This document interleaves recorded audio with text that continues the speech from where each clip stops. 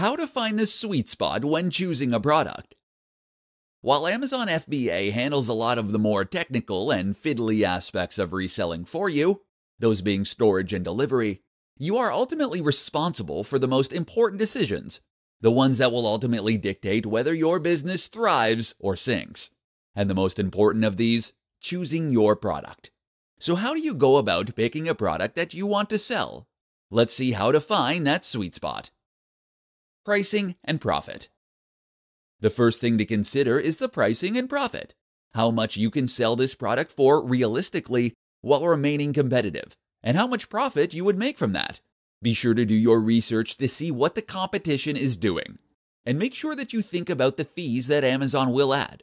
You can use the free FBA calculator for Amazon to work this out, and there are many common strategies for working out pricing.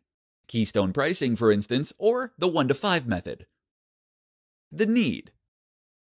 If you're going to sell something on Amazon and have it be successful, then you should identify a need. What are people looking for?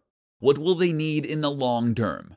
This can mean responding to an emotional need, buying luxury items that make people feel comfortable, entertained, or successful. Or it can mean responding to a physical need, such as eating or transport. The mistake is to look for trends that are successful right now, but which might disappear anytime soon. Instead, look for products that have a useful utility, and that you can see are selling well already. The niche. Finally, think about the niche industry. Are you selling fitness products, dating products, clothing, technology? This is important, because it's going to be up to you to try and promote those products. And this is where your own knowledge and love for the subject can be a huge asset. Don't try and sell things that you have zero interest in.